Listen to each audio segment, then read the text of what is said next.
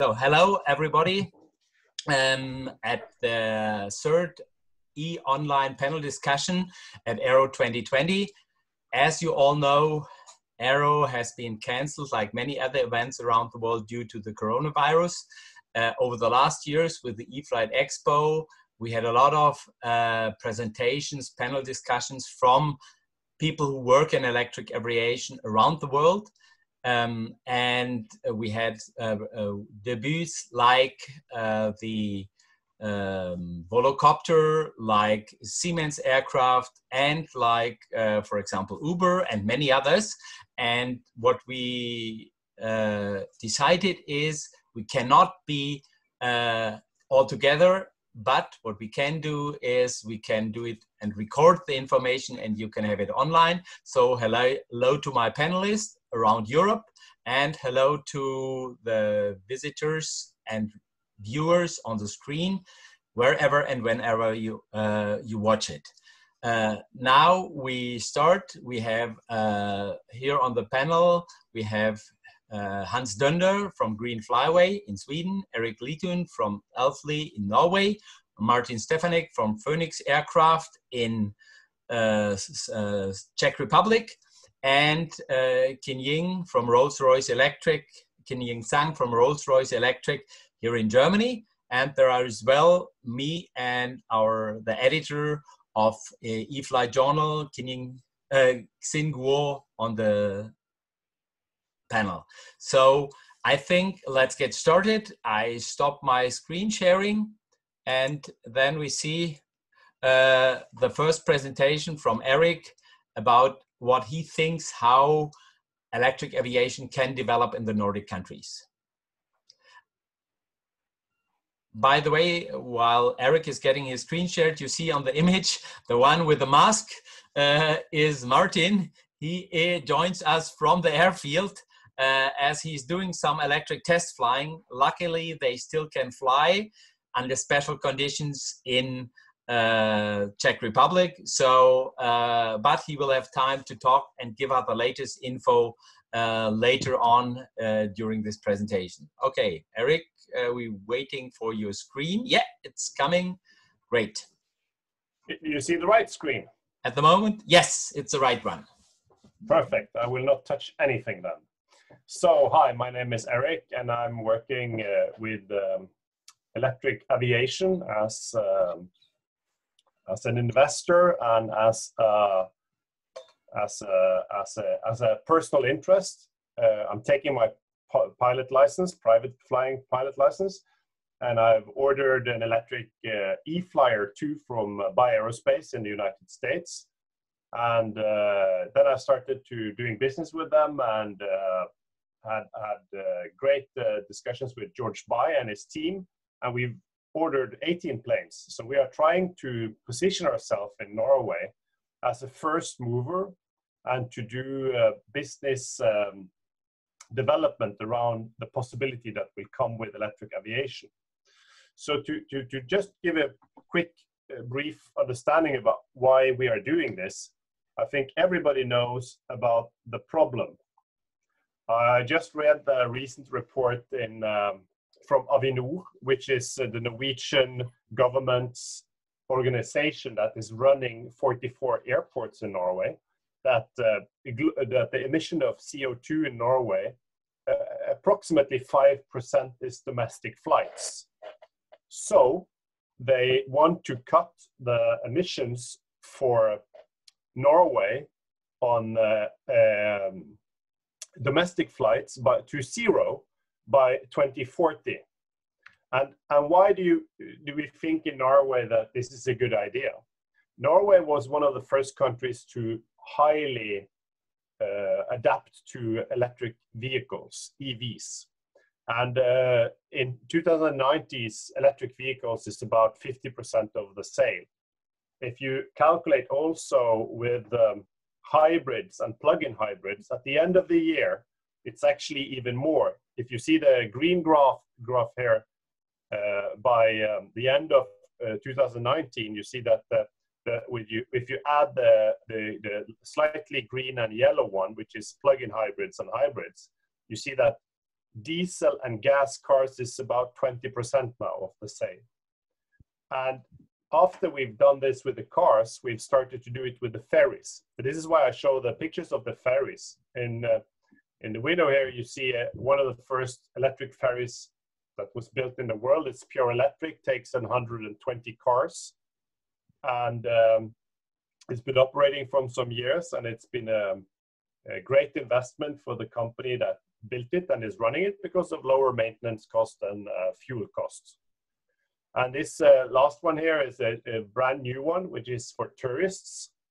And it is a pure electric vehicle ferry that is taking tourists around the fjords of Norway.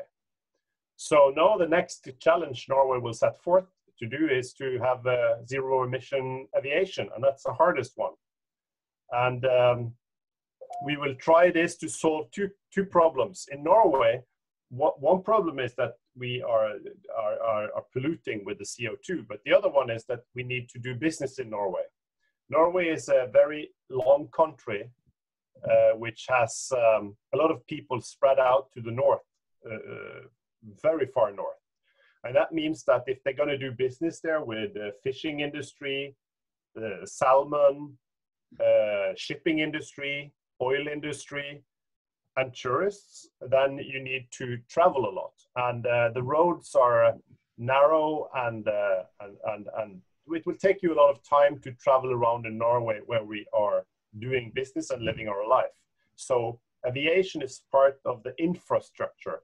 So Norway has a very high use of aviation per capita. We are using aviation as we were 10 times more people in Norway. So we are 5 million people in Norway, but we are consuming aviation as we were 50 million people.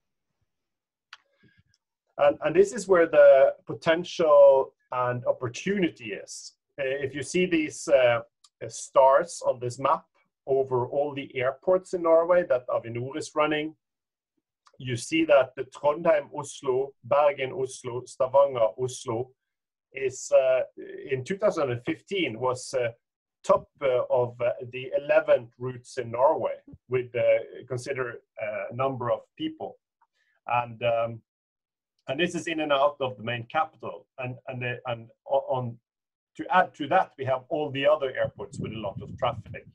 So Norway, it's a market potential for relatively short flights with lots of people, and some people are traveling there for business a lot. So it means that you have a high possibility of people, but it's also hard to make money. So the government has something like subsidized routes that is giving out money to different companies, primarily Widerøe, to fly. If you look at the numbers in euro, the Norwegian kroner has been changed a lot, so I'm not sure if these numbers are correct anymore. But in southern Norway, there is a 4-year contract for 7 routes, which is like almost 60 million euros for a 4-year contract. And for the north of Norway, it's huge amount of money that Widerøe can have from the government to fly these routes on contract. So Widerøe, it's doing a great job, but it's one operator, and this is also the possibility to come in for new technology and new players. So it will be interesting to see what electric aviation can facilitate to make this even better for Norway. And as an example of a route which is not subsidized, I put up Bergen, where I live. This is Bergen here, and Stavanger. And that's approximately 500,000 people per year traveling up and down the coast. And it's driving by car 5 to 6 hours. And you actually pass 2 other small airports on the way.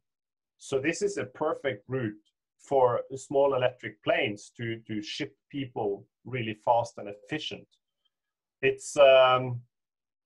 It's interesting to see that there is a lot of short runways in Norway also, but we have a lot of runways. So we don't need a VTOL in Norway. Fixed wing will do the job in Norway. And that's something you can say we can have like a 19-seater, which could cover a lot of people. Widerøe's smallest planes, which they have 25 of, is 39 seats. So I mean, it's a lot of small airplanes operating in Norway. So electric aviation is definitely possible.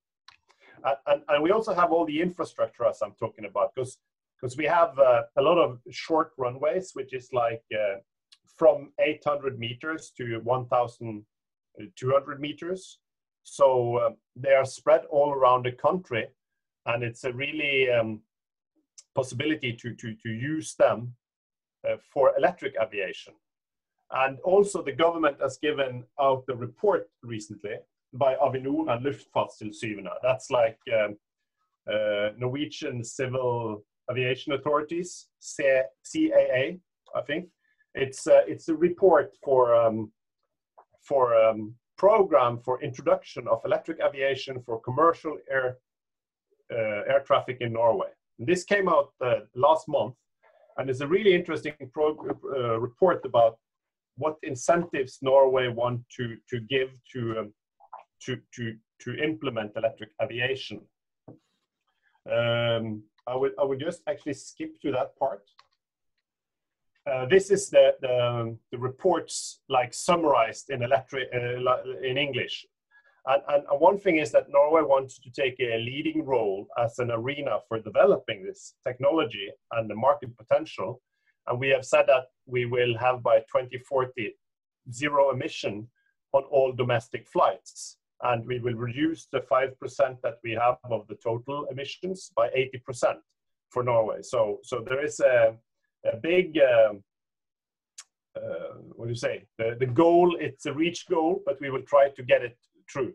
We have said that this is two different areas: technology development, which is the hard part of getting certified planes and the tech to work, and you also have the thing to get like the different players on the field with the batteries management system, the engine, the airframes, and also the operators of aircrafts. And general aviation also for the smaller planes, which we try to order the 18 planes from by aerospace to see what we can do with the Norwegian the different clubs that have fractional ownership and different ownerships of planes.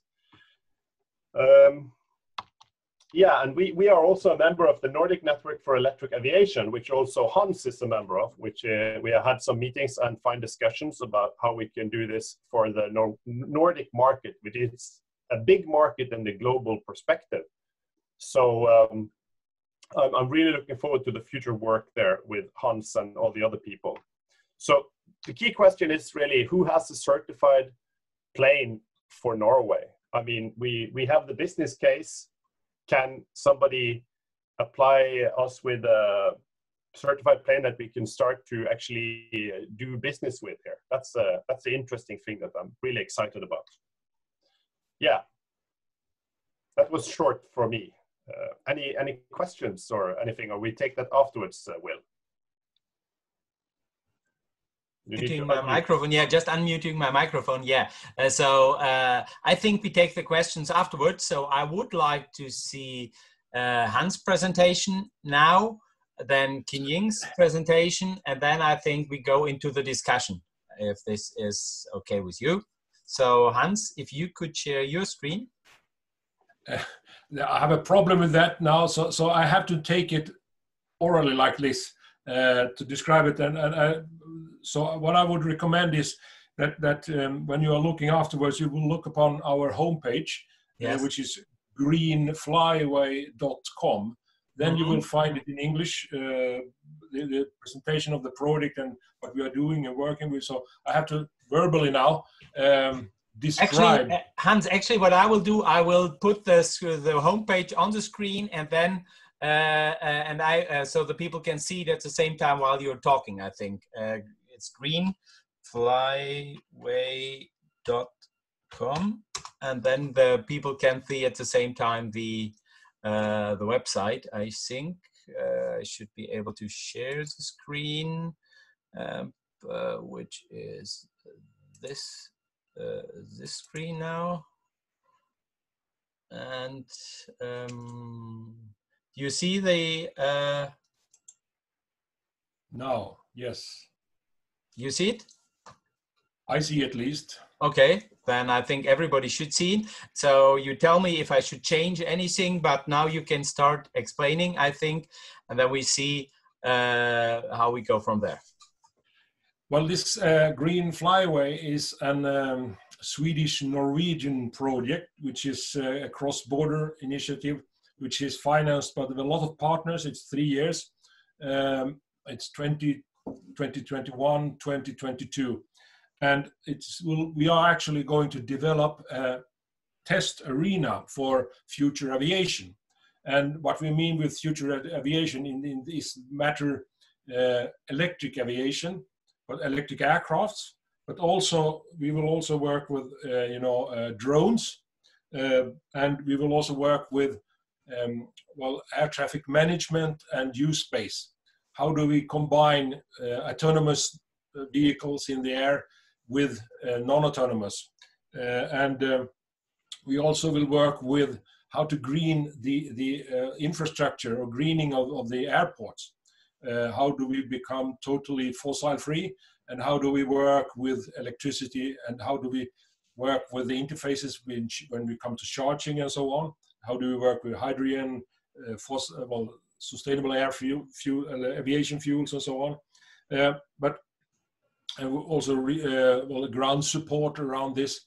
We will be also working like one-stop shop, inviting a lot of actors to come to our region to test their vehicles or their systems or their parts, which will, for instance, engines, electric engines or other kinds, but also entire aircrafts, both which are fixed wing aircrafts, but also electrical vertical takeoff and landing aircrafts, as well as drones. And we have a lot of partners in this project. Is, like I said, partly financed by European Union, an Interreg project, and it's the region of Jämtland Härjedalen and also Trøndelagsfylke, where in the mid-Scandinavia or mid-Nordic. And we are also working with, so we will look upon how can electric aviation be a disruptive technology which actually enhance regional development by connecting connecting regions. Because we have the same problem in Sweden as well as in Norway, that we are sparsely populated, we have long distances, and we had until the 80s a relatively well-developed regional network for aircraft.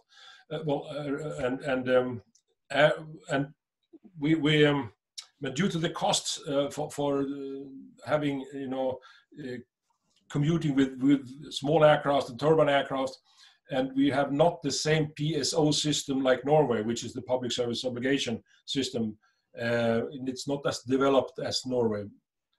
So therefore, the market forces have brought that out. So we have only the hub and spoke system, which is actually working all over the world, so to say. We see here that electric aviation will make a big difference, and it will be really disruptive because of the possibility to achieve the same economy with a 19-seater hot aerospace aircraft, fully electric aircraft, on a short distance, like if you had an ATR 70 or these kind of 70-seaters or up to 100-seaters, and when you can have the same economy as them, and you can work with very small populations and very thin routes, and you do it in an economical way, we regard them, we will try to show that we will actually be able to do electric buses, speed bus connections. It's public transport in its right meaning. It's like trains and buses and so on. But then this will be an electric bus with wings, and how we can connect. And for instance, we have a place in the Jämtland, the region of Jämtland, where we are working. which is named Sveg, and then we have Östersund, which is the capital of the region, and the city center where you have all the universities, healthcare, and so on. But it's about 180 kilometers between these 2 points.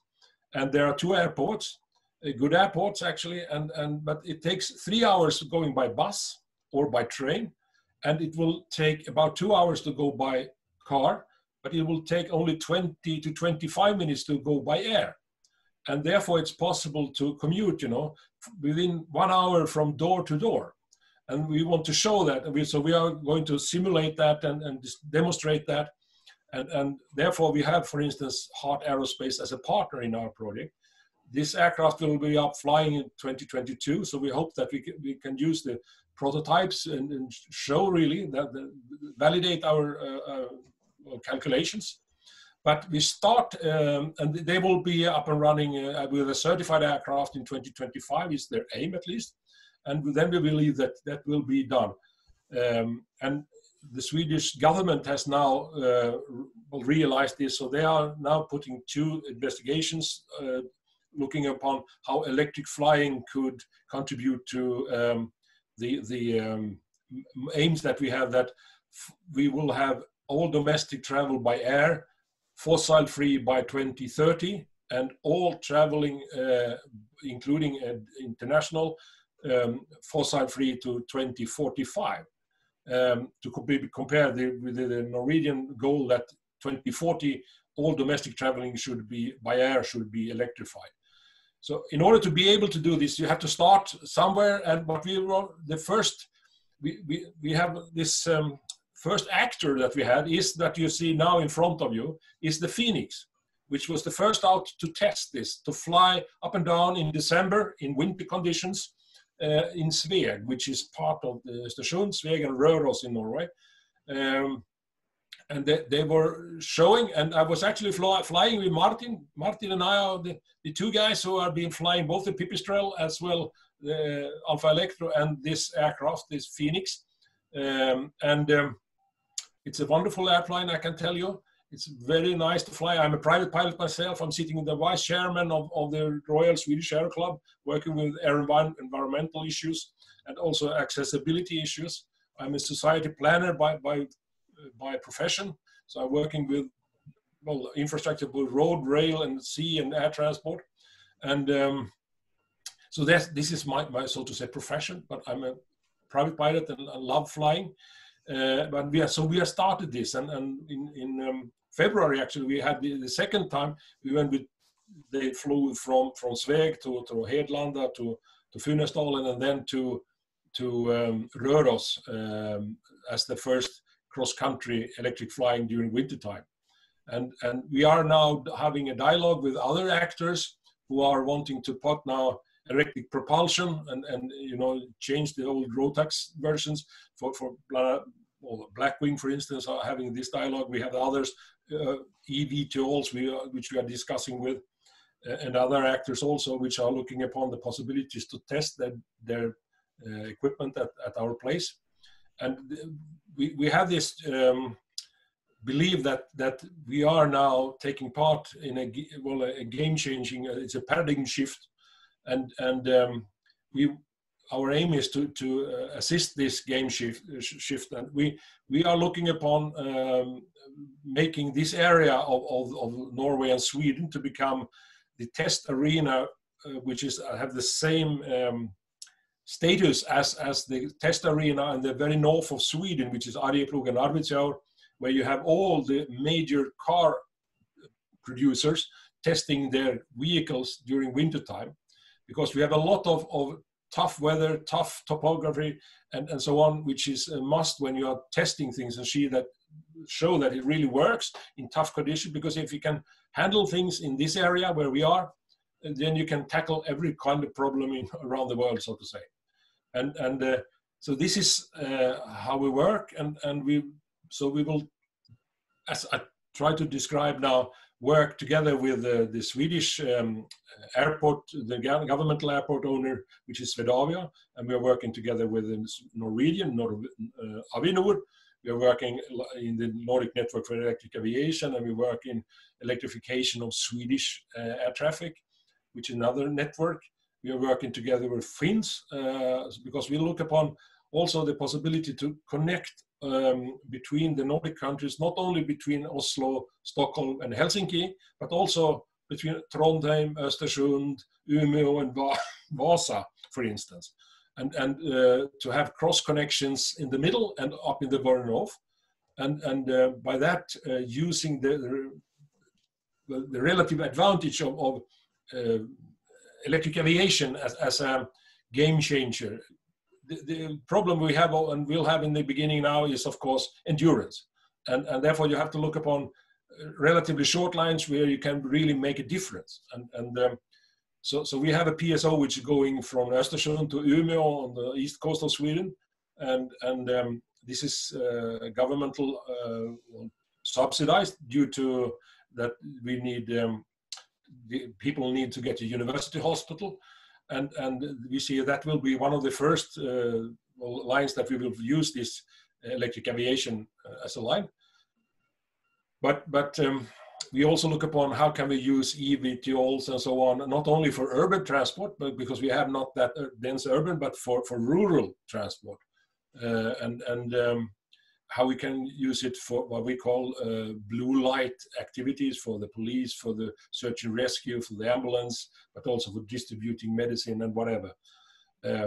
So that is in a kind of a nutshell, but we want to make it possible for the aviation industry to show, well, first of all develop, but then also to test and also to then market their products and show that it will be something which will be very interesting and also cost efficient and so on.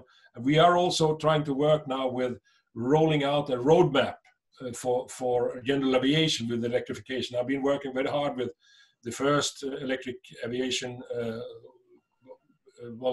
aircraft in the general aviation sector, which is bought by Sweden, AERO Club of Sweden. And it will be now during summer probably that we will have our first certified electric aircraft flying in an AERO Club in Sweden. That will be in Gothenburg this summer. It will be a Pipistrel Velis Electra. This is our aim. That was some kind of a description. You can go further on and see all the partners who are there.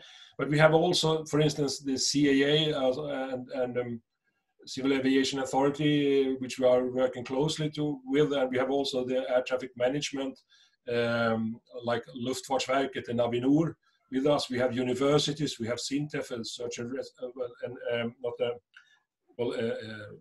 research and development institution and institutions. So we are working hard with this, and the first launching customer, so to say, is actually the Pure Flight and Phoenix. And you can see this.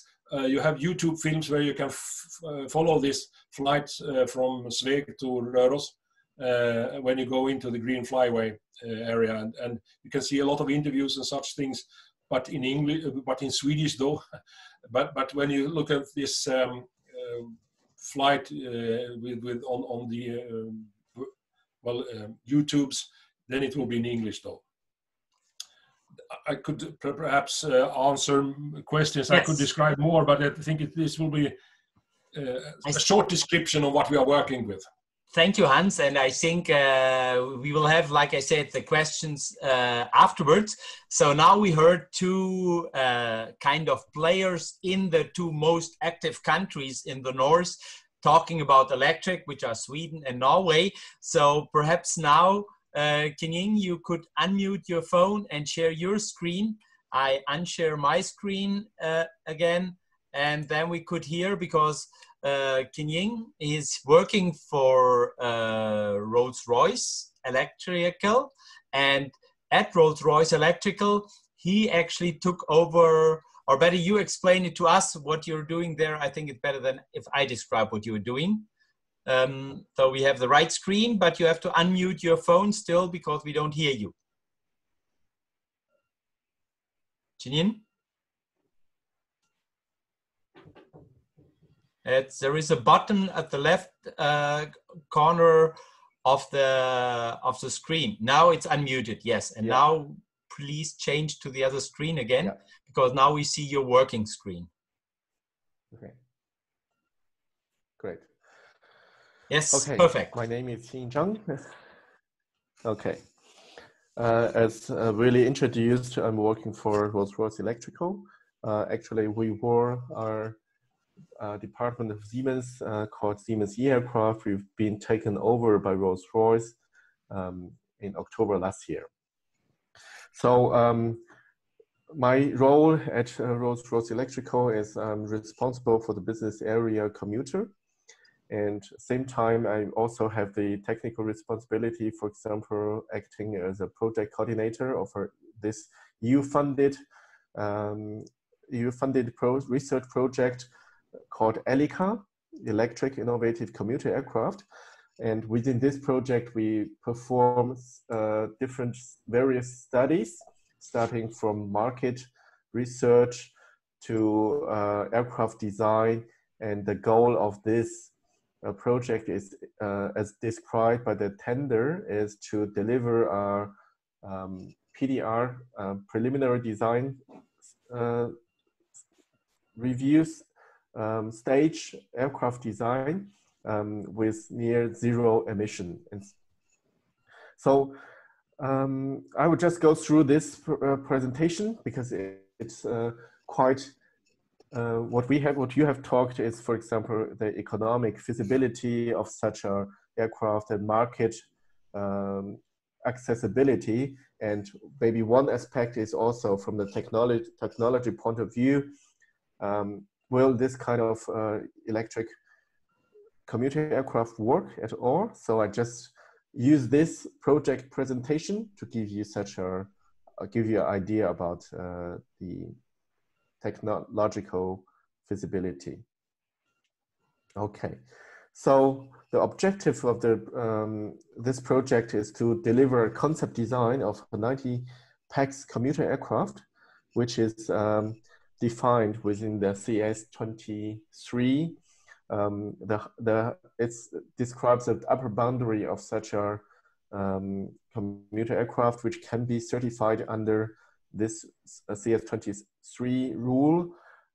What we are doing here is we try to deliver our low emission concept, and we will provide a commuter aircraft design which is first of all environmental friendly, and then to give it a product perspective, it should of course also be economically feasible and technological innovative. That's our goal.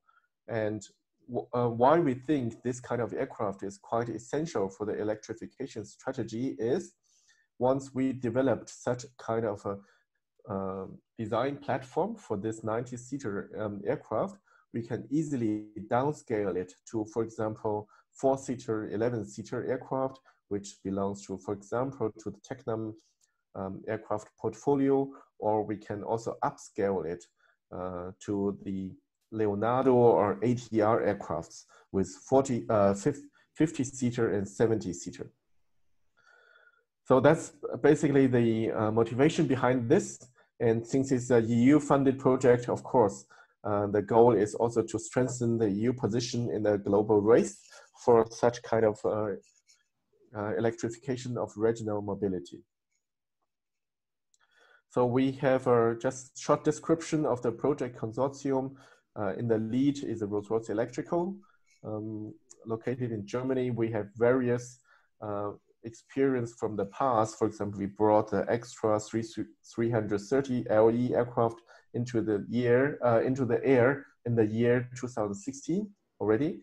And in this year, another world record breaking aircraft is going to be airborne, which is called Excel. And in the consortium, we have very strong partner like the University of Naples, which has extensive industrial experience by their collaboration with Tecnam and Leonardo. They have both numerical capabilities and also wind tunnel hardware. for simulation. And SmartUp and Airspace are two different startups. SmartUp is specialized in computational simulation and optimization environments. And Airspace is a startup which deliver the silent air taxi concept with a 4 pax commuter aircraft for the regional air mobility.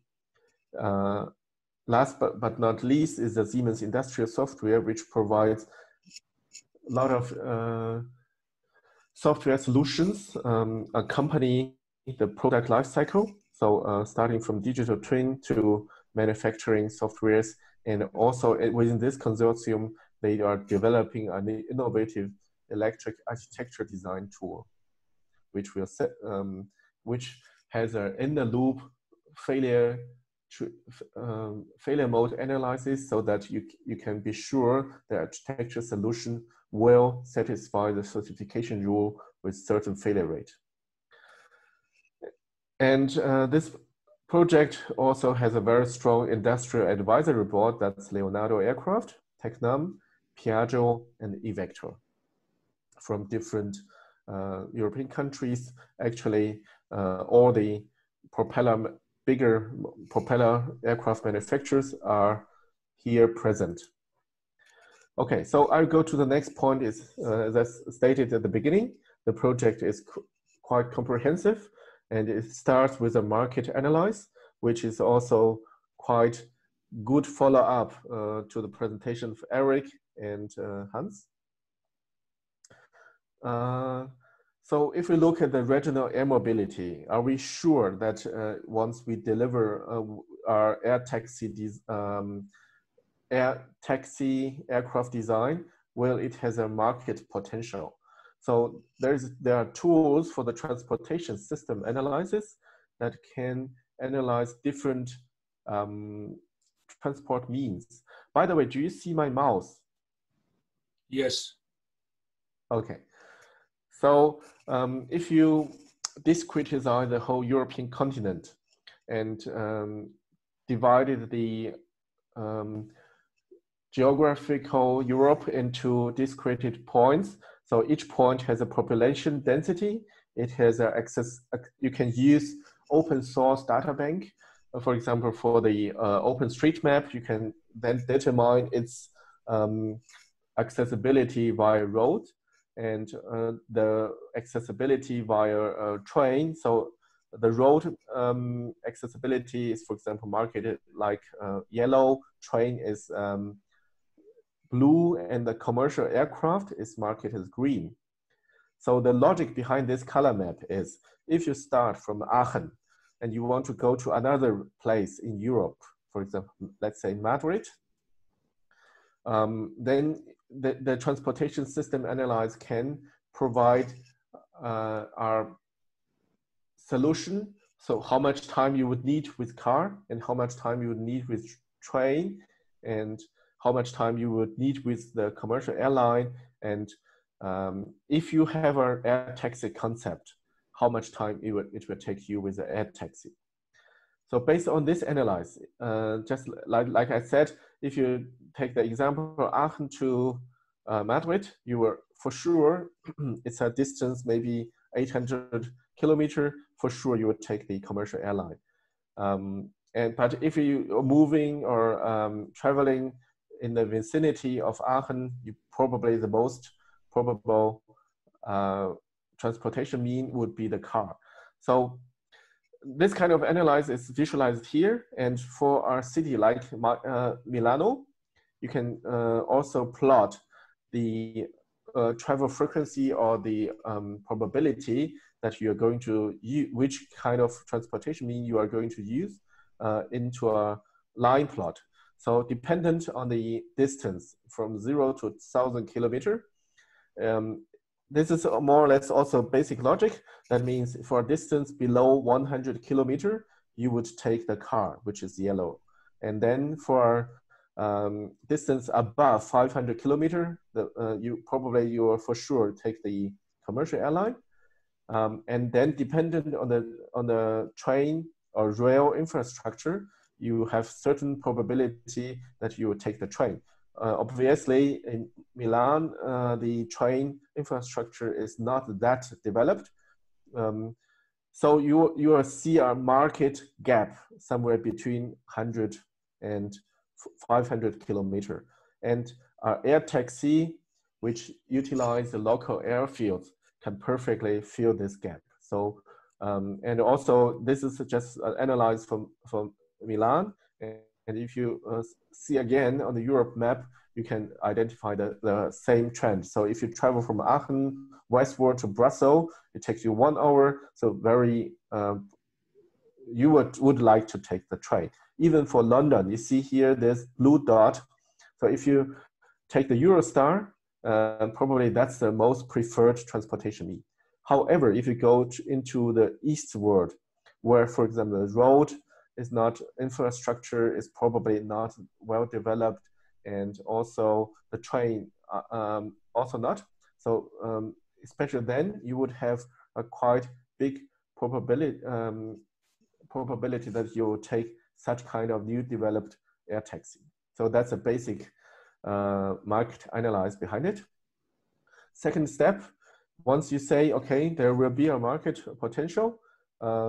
So in this case, we chose Germany for the first analyze, and you will see we'll also perform analyze for Scotland and also for Norway.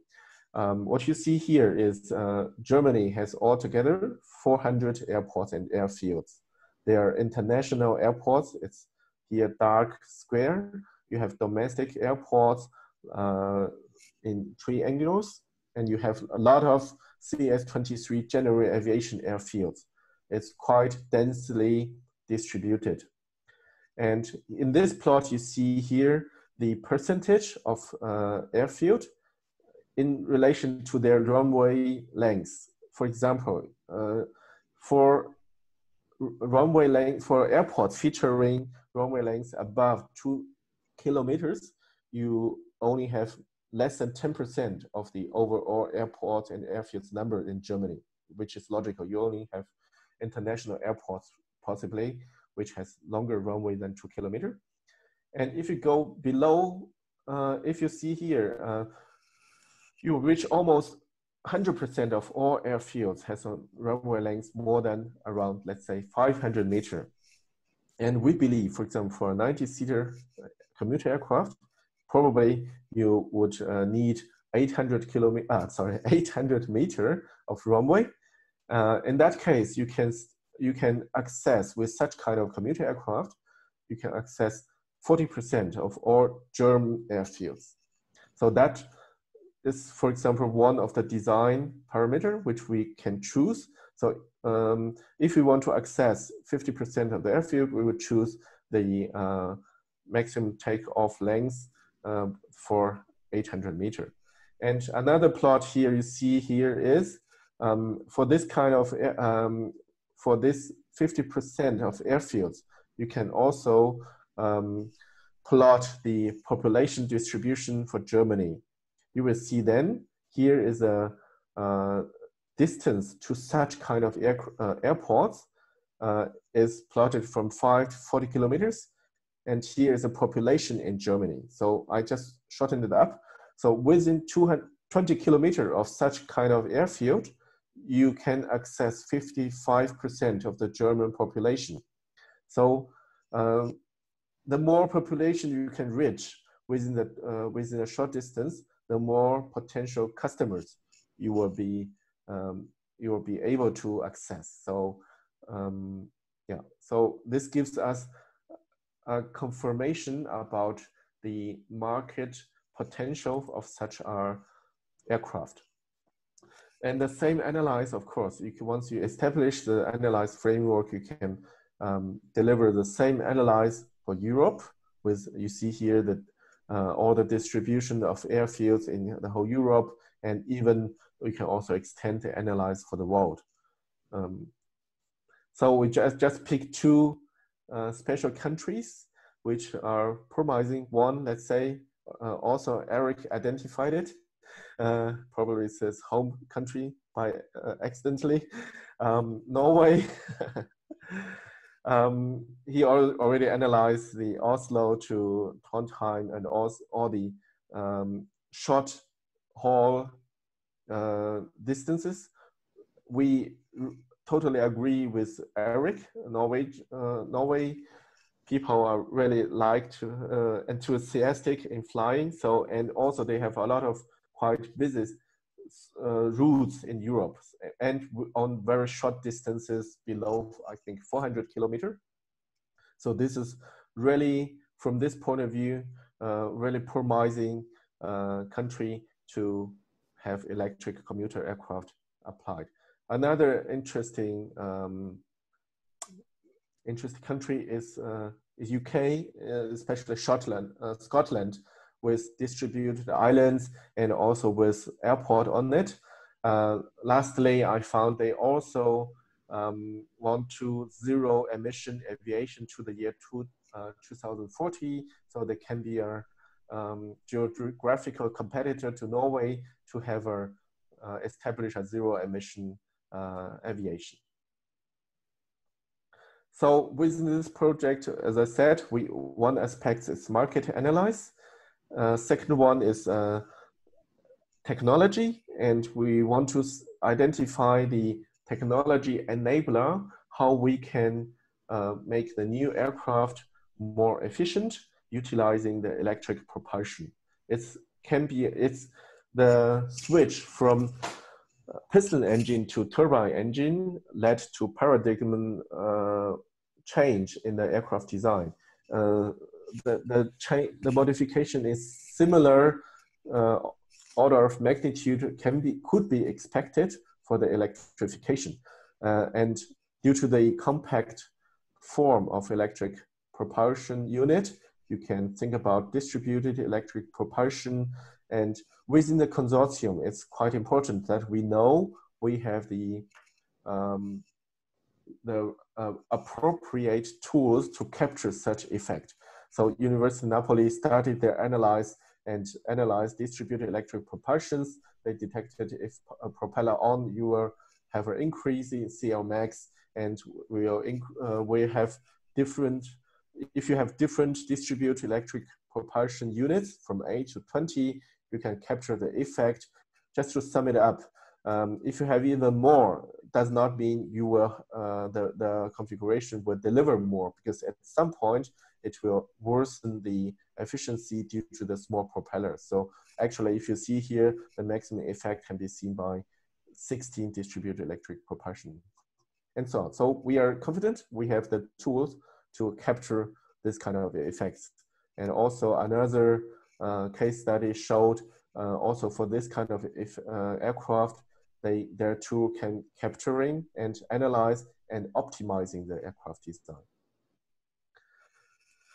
So this, and then from the aircraft, you go one level lower, you would come to the electrical powertrain. So that's the domain of Rolls-Royce Electrical. So the design challenge is our coordination on system, subsystem, and equipment level. And you need to trade, and you must follow our holistic optimization approach. So let's say if you have a propulsion system design, you will need to consider the system architecture. You will need to ensure that the systems can be certifiable due to the failure rates, and no single failure should lead to total loss of the system. And all this are supported by the equipment design. So on the machine level, you have other design objectives. That means you want to have a very power dense electric machines, high efficiency, high safety, and easy to integrate equipment. So the whole the optimization of the electric powertrain should start from the architecture to the equipment. And we have the, within this consortium, we have the appropriate tools to do that. For example, as an example is, for example, Siemens Industrial Software is developing our automatic system architecture analyze tool. You can easily detect the failure failure probability already in the very early design stage, so that you can be sure, if you have analyzed thousands of possible architecture solutions and you already detect their potential failure probability, so you can then concentrate on a much less number of architecture solution proposed solutions and concentrate on detailed design here. So you see here the failure rate is around 10 to the power of -8, which is could satisfy the certification rule. Okay, and then you have from the system architecture, you have the EPU level. That means EPU means it's a like so-called subsystem, which consists of an electric machine, inverter, and even cable. On this level, we also have the analyze and optimization tool. To shorten it up, we have used this tool for the Centerline project. It's a passenger aircraft with 8 megawatt propulsion power.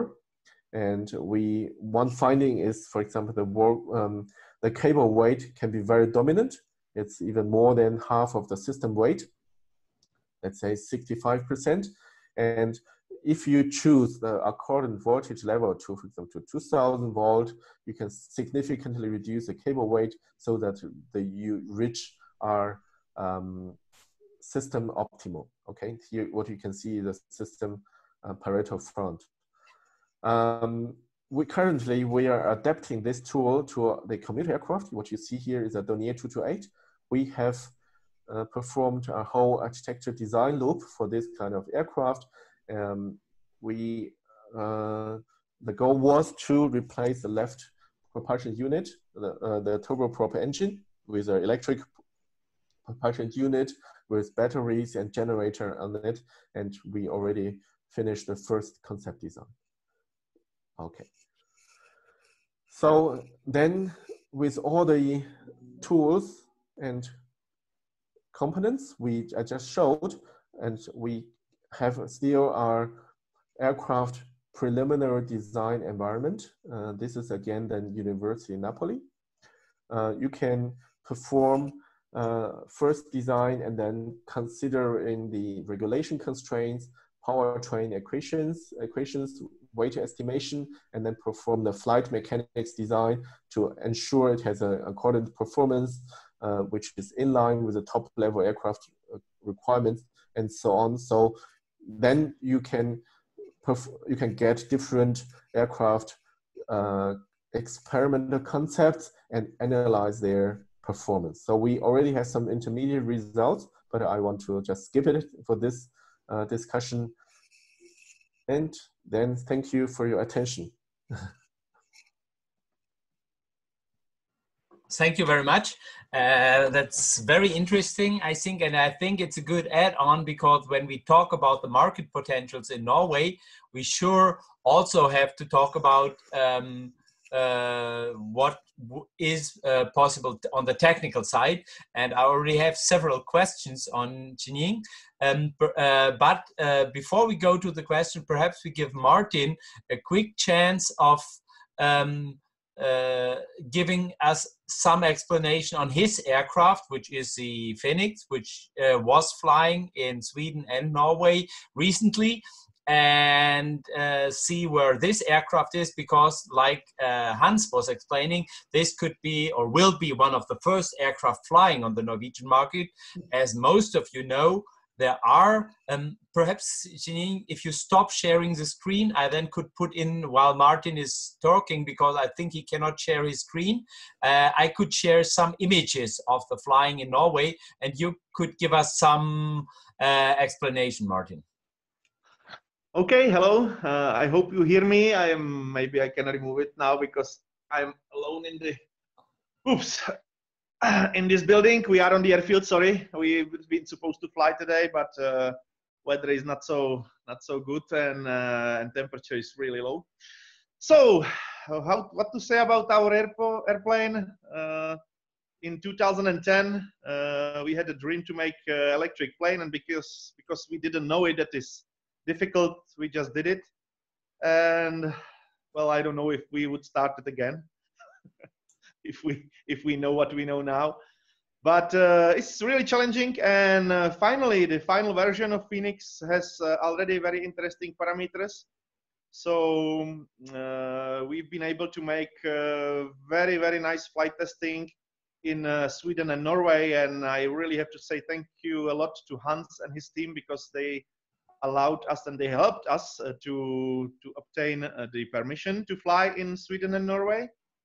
Actually, we also obtained permission to fly on International Airport Bromma, where we did very, very nice presentation, and we've been flying over Stockholm. It was really something unforgettable. And about technical parameters, we have 35 kilowatt-hour batteries, which allows us to fly for 2.5 hours with some small safety reserve. I'm normally flying about 2 hours. For one very charge, we can do over 10 takeoffs with 2 persons aboard. So we are, I can say, at the beginning of the chain where you have big airplanes like 20-seaters, then you have 4-seaters.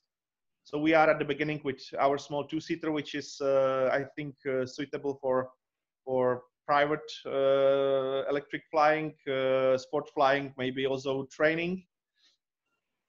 The idea was that even if we are not aiming to do all the time the maximum length flights like 2.5 hours, because the one thing is to have a plane which is able to do it, and second thing is to have some that is the idea, to make the lifetime of the batteries as long as possible.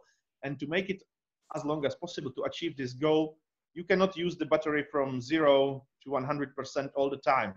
Ideally, of course, you are recharging to 100%, but then you discharge up to, let's say, 20-30%, and then you start charging again. You don't go to 0. So actually, after 1 year of flying, I can say that it's working perfectly. I enjoy every minute in the air. We have now over 100 hours. To make it universal, we followed the system which we used on Rotax version, which has a removable wing extension, so you can fly as a normal plane with 10.6 meter wingspan up to the motor glider 15 meters, in future also 17 meters wingspan. You can change it very, very easily. It takes you 2-3 minutes to change one plane to the other, because the wing extensions are very light and easy to be exchanged. And during the flight from Sweden to Norway, that's a good picture. During the flight from Sweden to Norway, we found out that you really have to be very careful with the infrastructure. It's good to check the availability of what power is available on the airfields, and also if the cables are properly wired, because we could make the flight direct from Sveg to Røros, which is 170 kilometers. But we wanted to try the landing on the ice and snow and all special conditions which we don't have in Czech Republic. So we landed on ice runway. I'm sorry, I don't remember the first one. But then we landed on the frozen lake, where is no runway. This is just a lake.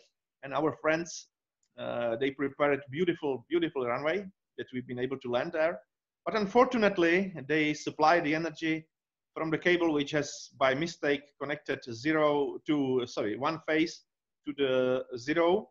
So we burned our charger. And the last, most challenging part of the flight over the mountains between Sweden and Norway, with a really hard crosswind, we did with not fully charged battery. We had only 70% battery charge and a lot of headwind, but still we did it with 30% reserve. And then I did one more flight in Norway. So I have to say that this plane is not, of course, aiming to big transportation. Maybe we could make a bigger version with 4-seater, but I don't definitely believe we are able to make some like a 20-seater plane. However, we have to start somewhere, and even pilots, they have to start to understand that electric propulsion, even if you want to do it very similar let's say, combustion propulsion, like with Rotax, it will never be exactly the same. You really have to watch a little bit different parameters. You must explain pilots how the system works. And if they know, they also are prepared for what can happen. As I mentioned it, we started in 2010. So first flight of two-seater electric plane we did in 2011. And I have to say it was, every year was some challenge. So finally I can say we are at point where I'm taking people, I'm showing people how beautiful it is to fly with electric propulsion. Nobody's complaining about noise, which is great. What was interesting, maybe it's interesting, I can say. Yesterday we've been assembling something with my children in the garden, and I saw one plane flying around. It was ultralight, whatever, with Rotax. And I found out that because now with coronavirus issue, there is no flying in Czech Republic practically, that even this started to be a little bit disturbing. That when you listen the silence, where it's practically very limited traffic, even on the ground, and in the air is no traffic, and you see one plane flying around your house, you find out that it would be less loud, and it's not loud plane, but if it's less loud, you will appreciate it. So I think that this situation, what is now happening worldwide, will step by step change also the aviation, not the big aviation, which of course will be affected by no tourists practically for another maybe 1 year, but also for the local people, because now when they cannot hear anything from the sky, and it will start again flying with all these auto gyros and whatever ultralights. I think that it will be more and more demand for very silent planes, and also for very silent planes flying the training. So that's my point of view, and that's our experience. I will not make it so longer. If you have any questions about our plane, I will be very happy to answer. Thank you very much. And I think this gives, now we have had very nice parts of the game, which all have to come together when we want to get flying, and where we've seen that Norway can be a good market for such a first user. But on the other hand, it will be one thing which is also feasible in a lot of different countries. So as challenge and as motivation for those people working on aircraft, Norway can be the first market, because due to the special situation, also Sweden, the whole Nordic area could be the first easy use case. And if you see the challenges you have there with the cold, where even the car manufacturers go there for testing their vehicles, I think it is a very good test case. And because if it worked there, it's most probably also working in other parts. And we've seen there is a market also in other parts of the world, even in Germany, where you have a very large, good work of streets and railway, better than in most parts of the world. So I think there is a very good market there. So some addition you've seen before to the presentation of Hans, what he said about the flying of Martin in the Nordic countries. You can see the videos on YouTube already. We will have a story on our magazine, E-Flight Journal, and in German on Flügel in the very near future, let's say in 1 or 2 weeks. So when you're still locked up with Corona at home, you can't get flying, you can get to YouTube and get some very interesting information there. And with this, I'll leave it open for questions from all of you. Yeah, so perhaps ask questions. I have a lot of questions, but I'll leave you as my guests the first choice. Eric and Qinyin, you're both muted still, so if you want to ask questions, just for information. So no question, then I may ask the first question, which I have to Qinyin. When you've done the study on the 19-seater, and you said you also studied the technical feasibility. Do you think with nowadays batteries, it is possible to achieve a 19-seater who could cover these distances which we have mentioned, let's say distances up to 100, let's say 200, between 200 and 300 kilometers? Would this be possible with technology right now, or especially looking at the battery, or do you think we will have to start with smaller aircraft fast before? Especially for 90-seater, that's a tender which the European Commission issued. We studied the 90-seater full electric version. I think the achievable range will be in the below 200 kilometer. And of course, you need still to think about the IFR reserve and also the loiter, required loiter, possibly duration and so on. And then the range is quite limited. On the other hand, if you go to smaller aircraft, you can also carry less. So currently we're also assessing the feasibility of a 9-seater, 9-pax aircraft, for example, how it will look like. And so on. This study is still ongoing. When you say 9-pax aircraft, would need 11-seater, let's say 9 passengers plus crew, correct? Yes, yes. Okay. Yeah, I have a question to Eric, because like, do you think when you would say, okay, because the other thing is, if you have a large aircraft, you always have to get enough people who want to travel.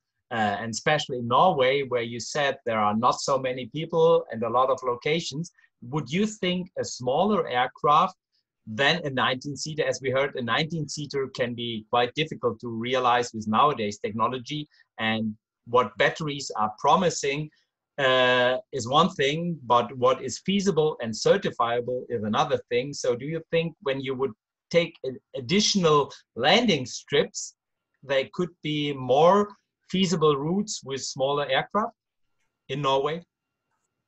Well, on the list of the 44 airports that Avinor operates, the shortest one is 820 meters. That is by far the shortest one. But 800-meter plus runways, they have a lot in Norway. So if you go below that, there are even more airports around different locations with small populations. So if it's possible to do a air taxi-ish kind of service with an 11-seater airplane, I think that would be a beautiful case. And the government of Norway have said that the transportation system will be neutral compared to, there will be zero emission as the goal, but it will be neutral if you take a train, a ferry, a car, or a plane, as long as it's neutral in carbon emissions. And they have in this report a lot of possibilities for grants and subsidization of organizations that want to buy electric aviation as first movers. They also want to do subsidizing of tickets and things for passengers for the first electric aviation vehicles. So maybe for 11-seaters, there will be even bigger business opportunities in Norway, because that market doesn't exist today. So maybe in the future, not 50 million people will fly in Norway per year. It will be 100 million. I don't know. Maybe. Yeah. Okay. Yeah. So Hans, yeah. Do you have what about Sweden in this area? Well, yes. This is also one of these issues, because until now, air transport has been regarded something different from train transport, bus transport, car transport. But what we're working on now is trying to make them equal, so to say, and say that electric propulsion can make that air transport could be regarded as much as collective transport like trains and buses. And we also see that we can, for instance, with the Aviation, for instance, that is a 9-seater which have their capacity to go for 100 kilometers. 1,000 kilometers. And that would be of great interest for a lot of different routes. So we see that there's a large potential of going not only to hubs, but to fly from point to point and do this in a very specific way. And there is now this issue in Sweden that the Swedish government also is looking upon. How can we contribute? How can we work with this? Can we use this as a tool to enhance accessibility? Because a lot of regional development is based upon how accessible you are and what you can reach, and therefore and in a relatively cost-efficient way, but also must be environmental friendly way. And so therefore we look upon this, I mean, we have 10 governmental owned airports, and we have 30 regional, 33 actually, but then we have 160 airfields rather, which are owned by regions, municipalities and aero clubs or private airports, which are normally 800 meters or something like that.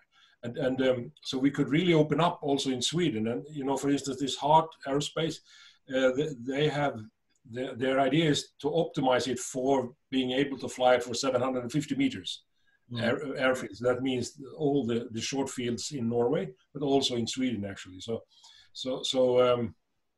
this is something that we look upon. But what we see, there are some obstacles now. Of course, it's the batteries and certified batteries. The other thing is the infrastructure. We have to come to a standard how to charge.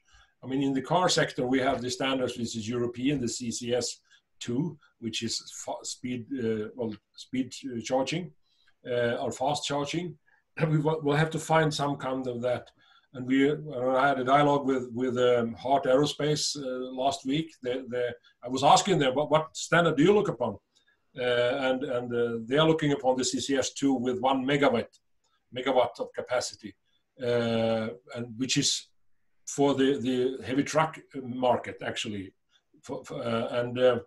so that we'll be able to utilize the same. But we have to have a standard, and we in the Nordic countries, we were the first to implement the NMT system for mobile telephones, and then GSM, and becoming a practical standard. So one of our issues here also in the Nordic countries here is to perhaps to put up the factual standard for electric aviation also, because we have to deal with that. And that is one part that we are going to deal with in our project, how to be able to service and also have charging and finding the good solutions for charging.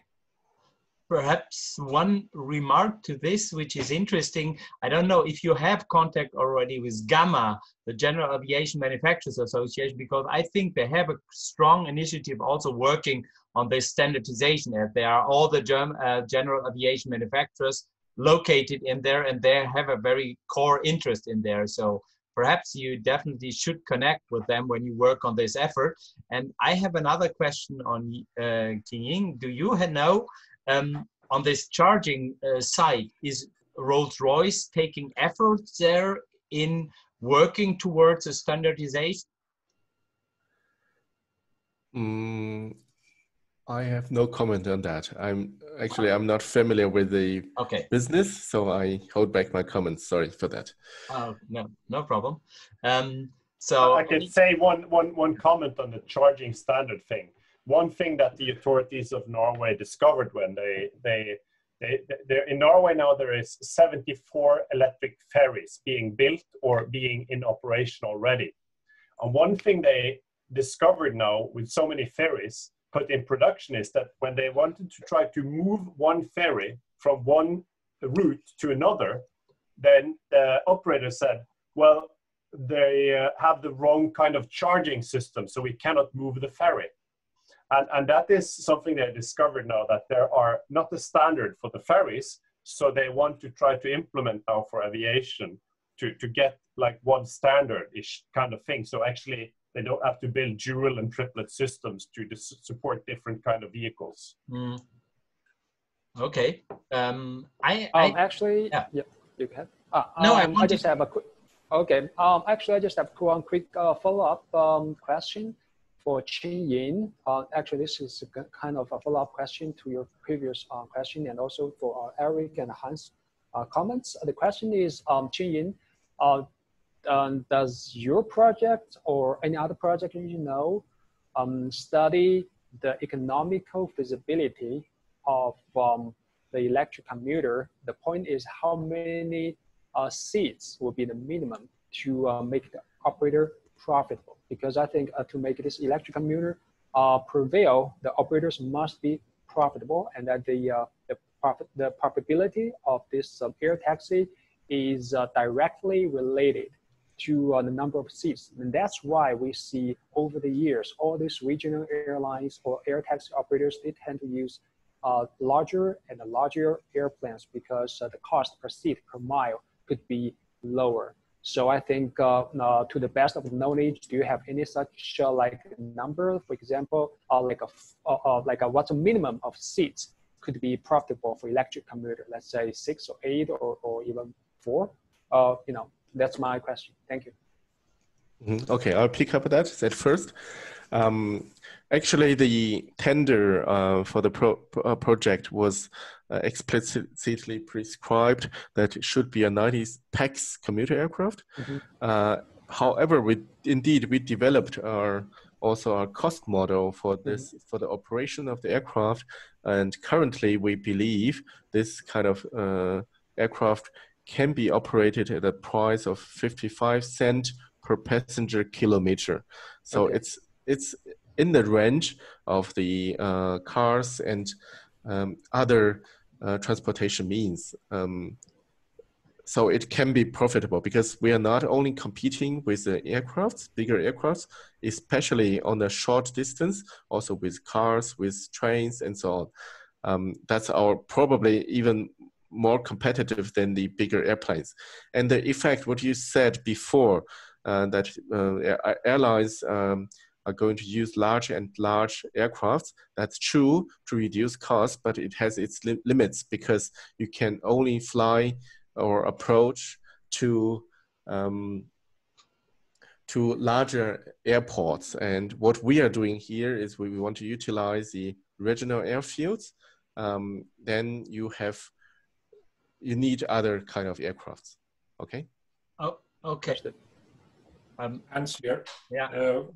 We have this is part of our project also to measure this or to make these kind of simulations, and we look definitely upon this as a possibility. This is why we are actually at this moment. I was last week talking with Anders Forslund about the Heart Aerospace and the cost for operating them and so on.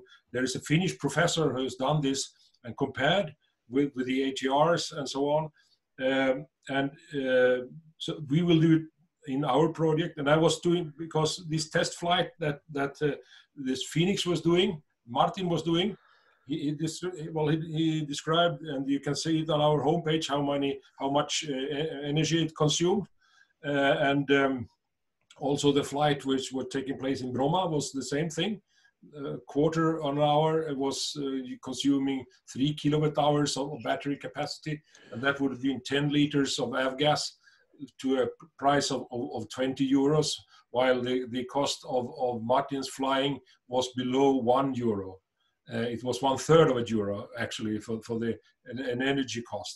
And so we tried also, I've done that now to calculate and show, compare the Martin, the Phoenix was flying from this Sveg to Røros. During this way, it was 220 kilometers the way they flew, and as they were not flying directly, but it was actually the same road that the road transport also. So we have been comparing now the Martin's electric aviation or aircraft, the Phoenix. We also compared it with the same aircraft, but with a Rotax engine, and also with an electric vehicle like a Tesla, but also a diesel vehicle and also a petrol-driven vehicle. And we can easily see that the one which really consumes less or actually is very cost efficient is the Phoenix. So it's a lot of, then it's a question about how much does the battery cost to change and so on. So we are doing these kinds of calculations. We will come up with them, but I have them on my, well, in my computer at the moment, in an Excel sheet, and we are going to deliver the coming months a lot of figures around this. But it is possible, and it's also a question, of course, of the cost of investment in these aircrafts and the infrastructure. But actually, it's relatively easy to put up the infrastructure for these 200 airfields if you compare with other infrastructure that is built. I think one point you mentioned there is one thing where what I want to ask Martin. I hope he's hearing as he's walking around. You're hearing us, Martin? Yes, I hear you. I only have to walk to my car because I have battery 2%, so I have to find some charger quickly. So I just want to say, talking about battery, it's a good word, because you built this electric aircraft, and there is one of the challenges, I think you told me, is getting the right and the good batteries and getting the batteries at a reasonable price. So how much did the battery, you know, when you calculate just how much the aircraft, not how the sales price is, but how much the aircraft to build could you, and how much percentage of this was the battery, or what price was the battery for this aircraft? Well, if I remember well, we paid over 1,000 euros per 1 kilowatt hour. So the battery was about over 40,000 euros, only the battery. Yes. And the whole plane, as we built it with all the stuff, was around, sorry, I have to start the engine. Now it's better. Yeah. Was 220,000 euros with all the charges and everything. So, but I believe that if you compare to automotive, when they say they are around, I don't know, I don't want to say something wrong, but it was $200 US per kilowatt hour. Yeah. So there is a really, really huge possibility to get better prices. But of course, we are, I would not say even small producer in compare with others. We are probably micro producer. So to have a possibility to buy these batteries cheaper somehow would be definitely big help. So this is perhaps one idea for the initiatives you have up there in Norway. Like you have a lot of electromobility there on the sea and on the land. You know, working on this, getting trying to get battery production or producers working with aircraft manufacturers and supplying batteries at a lower rate could really accelerate the whole process. Absolutely, absolutely agree. Well, you know, again, you know, we are aiming more to sport flying, or let's say maybe also training, and there, I suppose, also intensive use, or in aero clubs, and this for the aero clubs will be, of course, I don't know how it's going in Nordic countries, but for example, European aero clubs, they have limited sources. Also, the interest for aero club like membership is not that large as in the past, and I believe that the showing that also flying can be environmental friendly can, let's say, increase interest in between young people, because now as they are affected by let's say opinions that flying is very, let's say, making a lot of pollution and CO2, etc. This can show them that that is not that true, and then is even opening the new challenges that, for example, if we have plane with the same battery, they can compete each other, how long they can stay in the air, etc. You know, it's there is a question, like when you mention this, you're probably going, and your aircraft is a kind of electric motor glider. So I think gliding, apart from training, gliding and glider clubs can be the first customers for electric aircraft, electric motor gliders. So in the Nordic countries, Hans, do you know in Sweden, Norway, how many glider pilots or glider clubs you heard there who potentially could be one of the first interested people? Well, in Sweden, we have we are decreasing both in not the numbers of aero clubs, but in members, due to that we are having aging aircrafts and aging pilots and so on, and only male pilots almost. There are less than 10% which are female. So and the population is 50-50, so to say. But we have seen now that electric aviation is making, well, it's actually making a real difference. It attracts women, it attracts young people. So we think this will be something which is of great importance, because, for instance, we had in the 1990s, we had 6,500 pilots in Sweden, 3,500 aircrafts. We are now down to 3,500 pilots and 1,500 aircrafts. We will continue this. We will, in the 30s, we will be, well, wiped out, so to say. And we have to do something against this. And therefore, we see this is really a game changer also for aero clubs. We will attract new generations and also the female population. And this is of great importance for our survival in the long term. We say this, but the same thing is the gliders are, the glider community is also diminishing, so to say. And this could be also one of these game changers for that. So we are definitely looking upon that, and also electric flying for flight schools and so on, but definitely for aero clubs. Hans, thank you. I really like the idea that is attractive for women. Female pilots. I just want to say, if you want to attract women, buy an electric aircraft. That's a new slogan. Okay, that's a good point. Thank you very much. I have because I think we don't have much time left, because we're already quite longer than we were playing, and I know you're probably also busy as we are still on a Friday. So I want to have a last round of questions or comments. If somebody, I still have some questions on my list, but perhaps you could say which are the most important points for you. We start with Hans, then Eric, then Martin, and then Qinyin. Yeah, well, we see upon that the battery issue is definitely something. Therefore, we are in our project now cooperating with Siemens in Trondheim, and we will also cooperate with Royce in Trondheim, which are developing the part of the e-flight-expo project. We are also wanting to, well, we are having a dialogue with the Swedish Northvolt, which is a battery producer, and also ASEA Brown-Boveri, which is one of these charging providers and, well, electric providers, and having a dialogue, could we get their interest in towards aviation also. And we see that there are possibilities to do this. And so therefore, this is a very crucial question to develop batteries towards this relatively small sector that aviation is. Now they are concentrated on developing batteries for the, well, for cars, as there's the big money and the volumes. We can never become as rich in volume, but we can definitely become of interest, and it's a necessity for us. And I stop there. Okay, so perhaps Eric?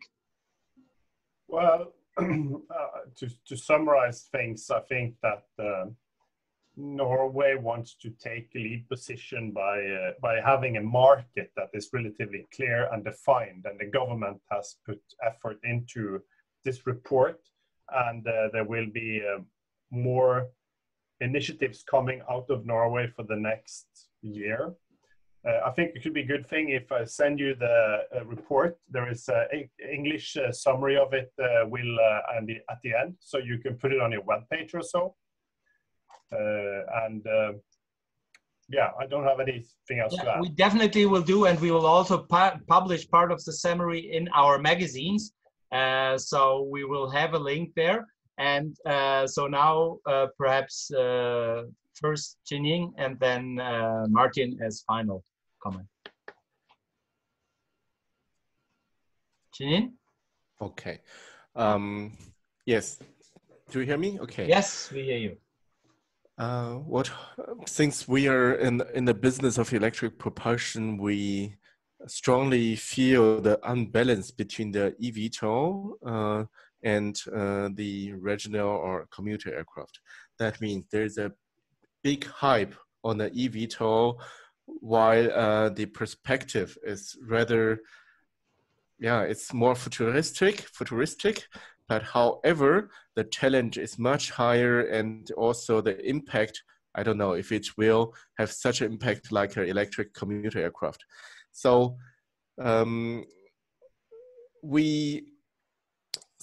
we feel that the commuter aircraft will be realized much earlier and will have a bigger impact, but somehow this is not reflected in the public interest and also investor interest. So I think this could be a very critical aspect that, for example, Norway or Sweden, let's say, take money in the hand and drive this kind of businesses. This will be very essential, because without investment, I think the business will not develop so fast. I can comment that I totally agree with you. There is a lot of eVTOL stuff, but there is a lot of more business cases with fixed wing, I think. Yeah, and also from the complexity of the electric propulsion or power distribution unit and so on, considering the current certification requirement from the special conditions, this is much more challenging, but however, it's more, let's say, sexier than our commuter aircraft. So everybody is run into that. But let's see how we can push this commuter business market. Okay, Martin? Well, what to say? I have to agree, because as you can see, even if we started in 2010 without any investment or bank loan and everything, it took a long time to be where we are now. So I fully agree that it's a little bit too much focus on these eVTOLs and everything, even if the battery is not yet that good to really make it. That's just my opinion. That is difficult to make it safe, this eVTOLs, etc. And if we start with something more simple, we can fly already. Okay, so thank you. Xin, do you have any final comment? Yeah, actually, perhaps I just have a very quick comment. I think perhaps I can give some credit to eVTOL, that we all, I think we all agree that there's perhaps too much this investment hype in eVTOL. However, I think as an electric aviation community as a whole, we perhaps can all give some credit to eVTOL, because as we all, because I think electric aviation really attracted people's attention, the whole society attention, ever since Uber published this white paper for eVTOL in 2016. And I think that's really the credit the eVTOL guys reserve, I think. And as a whole, I think in the end, the whole electric aviation community will benefit from the technology generated by eVTOL, because everyone can benefit it, like the battery supply chain and the autonomous flight technology, everything. So I think, yeah, as a whole, electric aviation community is really like a family. Okay, so thank you very much all. So I have to finish, as you know, we're all standing in, there is my son, one of the future pilots. So for him, we're going to build the electric aircraft, because we don't know when they will come. And as we most of us are working the home office now, I think I have to stop here, and we have to stop here. But stay tuned. We will get more information in the future, you at the screens at home, and I hope I will have some of you or all of you in a future discussion again. So thank you very much, and goodbye. Bye. Bye. Take care. Thank you. Bye. And